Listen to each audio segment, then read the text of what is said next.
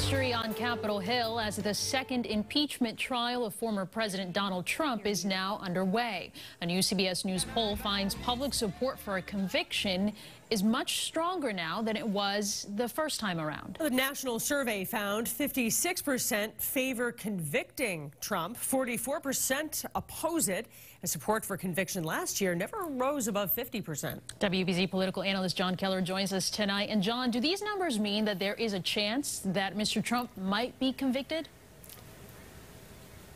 Well, Anna Ritta, as Kevin Garnett said the last time the Celtics won the title, anything is possible. But I seriously doubt it. Most of the 20 Republican senators who are facing re-election next year come from deep red states. And the new CBS poll shows a vote to convict Trump would be very, very unpopular in those states. 71% of Republicans say it would be an act of disloyalty to vote to convict, while only 29% say they could accept such a vote as a matter of principle. Numbers like that are going to make it really, really hard to find 17 Republicans to vote for removal, although 6 of them voted to let the trial proceed today, so you're a third of the way there. Interesting. And John, some Democrats argue that even if conviction is unlikely, it's still important to hold the former president accountable because he denied the election results. Do you think that rings true?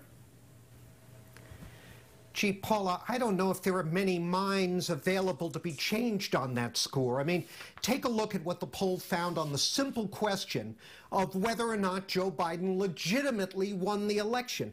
95% of Democrats and 2/3 of independents say yes. But after all this time, all the court rulings, all the rulings by GOP officials, only 34% of Republicans are willing to acknowledge the truth.